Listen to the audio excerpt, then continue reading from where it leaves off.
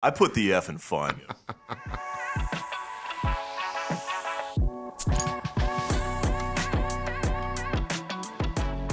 This is Ray Brennan. This is the Lost in the Midlands podcast, sponsored by Midlands Dumpster Services and Seawright Roofing. And today, I have the privilege to be here with the man. He's a musician, he's a B&I networker and leader. He's an entrepreneur, Ray Ingram, a.k.a. DJ Stingray. Thanks for hanging out, man. Man, thanks for being here, man. Yeah. So, that quote that we just read, you say that at your shows? Every time. At B&I meetings, everywhere, man. I want people to know I put the F in fun. Like, I really want you to know it.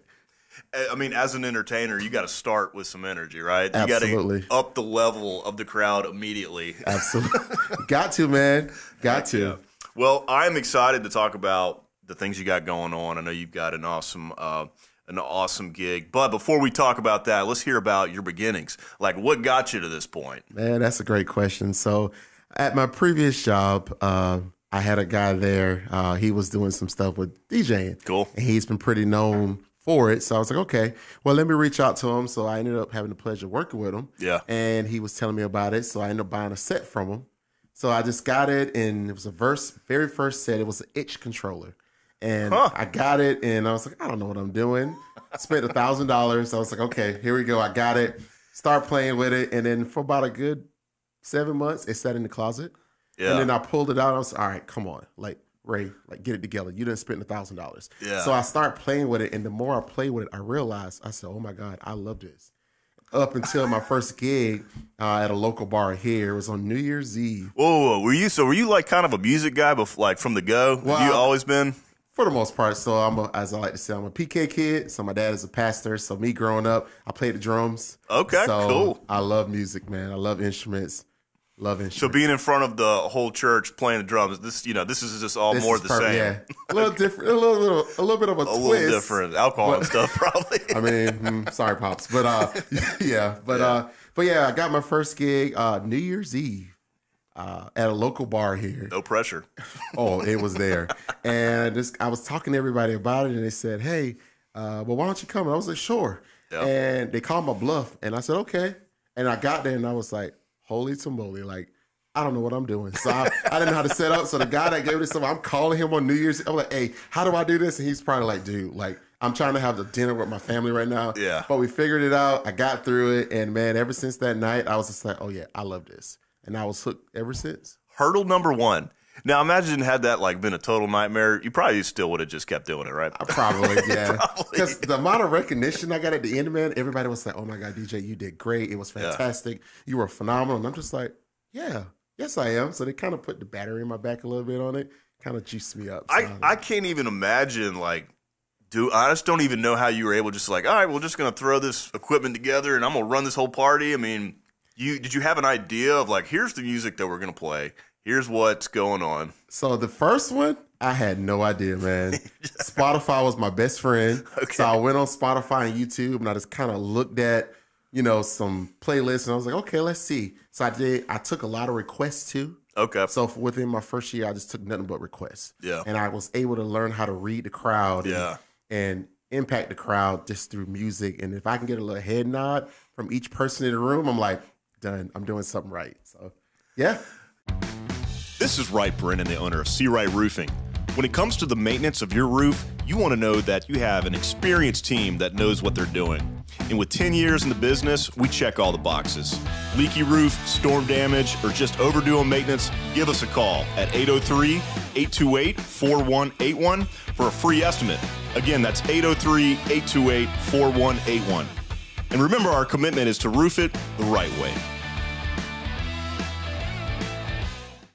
It's so interesting. Oh, yeah. And at this point, you probably have some better equipment. I mean, how has it grown since party number one? Yeah, man. Now I have about 6 or 7 speakers now. Yeah. I have a control now. It's a Rain 1. It's probably my favorite toy. It's a very expensive toy. But I could do so many tricks and gadgets on it. It's so many gadgets on that thing, and I just love it. Well, so what is what's the schedule like? Is this, you're working nights and weekends? I was a bartender for a little while, so like I feel like I'm. So you know how that goes, huh? Sort of. Yes.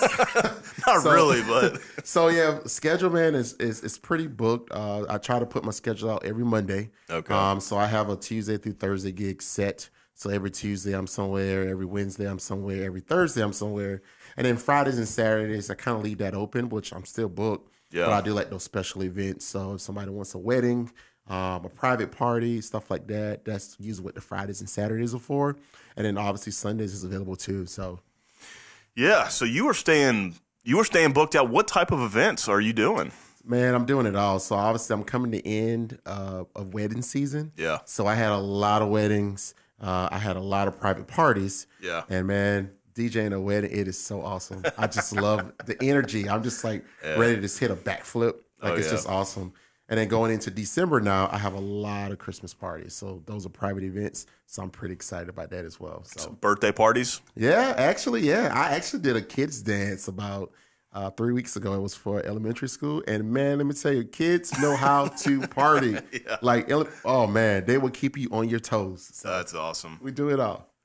All right, tell me a little bit about your B&I journey. So you have entered this networking ring, and I know that you have a leadership position in it too. So tell me how it's impacted you. Yeah. Oh man. So I joined B&I was last year. God got me, and I was in another chapter at the moment.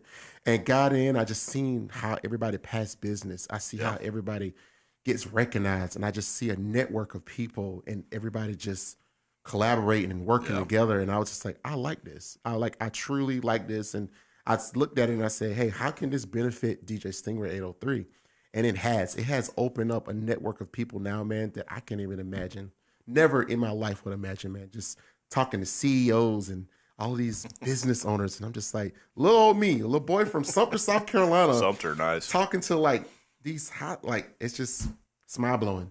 It's mind-blowing, but it just opened up so many doors, and just the network and meeting just so many people, man. It's just, I'm still speechless to this day, man. Well, you've got a presence about you. I can tell that you do pretty well at the front of the room, guiding the whole party. And it sounds like you kind of do that at B&I a little bit too. You pretty much run the show. Yeah, so obviously I'm in Social Coffee Squad, so we meet on Fridays at 9:30. Cool. And I like to say I put the F in fun. So, I try to bring some music to it. We try to have some recognition, obviously, we do, and then try to give everybody their own specific theme music is what we're working on now. So if this individual wins something, I want to be able to have it to where their song plays every time. Oh, dang, that is And legit. they come down like a little runway, and we're doing some high fiving. So just trying to put a little smidget of the DJ life into the B&I world. So. Yeah. Dang, there's some good energy in there. I need to come visit, man. You got to, man. You got to, man. I'm coming now. Awesome. What's coming up in the pipeline? Like, what direction are you trying to go? I know we got the holidays, you got holiday parties, but as far as the business goes, like, are you looking at getting some new equipment? Kind of, how do you want to grow from here? Yeah, man. So actually, starting next month, I am going to have a photo booth. So that is going to take me, hopefully, to another level. So I always try to figure out what can I do to enhance DJ Stingray 803. Yeah. What can I do? And I went and invested in this photo booth, and I'll be happy to say hopefully starting next month. If everything works out, you got to test everything out, right? Yeah. I will be able to offer that, and that I hope will carry me a long way, because everybody loves a good photo booth, right? Everybody loves to stand on some type of platform and the spotlight. Like, well, not everybody, but me as a DJ, like, it's my job. Like, I got to put the F in fun, man. I got to do it. So people are gonna love that photo booth. I can tell it's gonna be hot. Hey, I like to say you get the energy and the personality too. So rock and roll. How far away do you go? Like, what's your radius? Let's see. I'm trying to think the furthest. The furthest I've went that I can think of off the top of my head is Jacksonville, Florida. Oh wow, man! I did a wedding there. It was a young lady I used to work with at my previous job. I had the pleasure of doing her wedding. That was awesome. Yeah. I've done one in North Carolina, Weaverville. Never heard of it. It is mountains on top of mountains, but it was pretty awesome. Yeah, cool. So I did those two. Those are the first two that pop off at me at the moment. So. Yeah, so you'll travel. Oh yeah, absolutely. You'll go around the state of South Carolina, obviously, and further if I have to, man. And further. Absolutely. That is cool. Do you ever go back to Sumter and do any parties down there with some of your old friends? Believe it or not, no. Nope. I mean, believe it or not, no. I would love to. They probably come here. Oh, yeah. Yeah, I mean, Sumter is a military town, so Yeah. obviously that's where my family is. Most of my family, well, we kind of spread out now, so, but everybody comes to Columbia. They're like, hey, cuz, or hey, where you at? I'm at this place. All right, we coming to Columbia to see you. All right, and that's kind of what happens. Tell me a little bit about like the music you're playing. Like, what's really getting the crowd? I guess it depends on the crowd and stuff, but there's got to be some like really just, we played this song, everybody's going nuts. What's hot right now? I guess. Ooh, okay, believe it or not, and you don't have to tell me any secrets. Just give me a little taste. All right, so if I am doing a party, let's say if it's a wedding, Yeah. Some of the big ones at weddings is Shania Twain. Man, I Feel Like a Woman. Oh, okay. That's a big one. Usher. Nice. Yeah, that's a big one. Bruno Mars. 24 Karat Magic. That's a big one. Yep. So it's just Carolina Girls. Yeah. You name it, man. But if you say one song that everybody kind of forgets where they are, Yeah. and they just kind of like let their hair down and just go insane in a good way, I would have to probably say No Hands by Roscoe Dash. Waka? Is that? Well, Waka, I should say. But yeah. So, yeah. And that's the one that just everybody goes crazy. Bro, listen, you have no idea, man. It's like when it comes on, everybody just like, oh, like they just stop, they turn around, they kind of look a little bit, and then just let loose. And it lights up. Oh, it's beautiful. Awesome.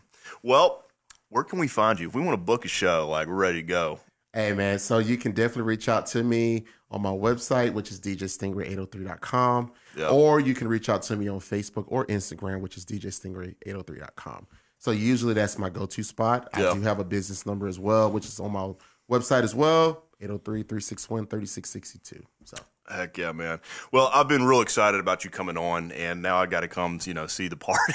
You got to, man. I'm pretty fired up. So, again, Absolutely. Hey, thanks for coming on today. And I appreciate you guys for having me. Thank you so much. Yeah, man.